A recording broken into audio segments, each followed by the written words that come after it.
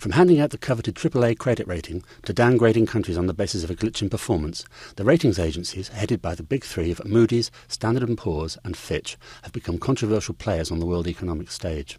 Their adjudications, based on discussions with financial administrators and meetings of their ratings committees, can have a significant effect on a country's standing in the financial community, based as they are on political and economic factors.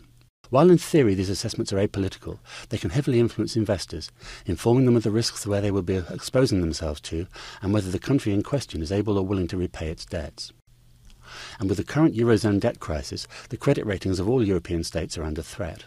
A country's rating can be downgraded due to a variety of factors, like worrying growth potential or a general inability to implement an efficient austerity plan, as is the case in several European countries at the moment.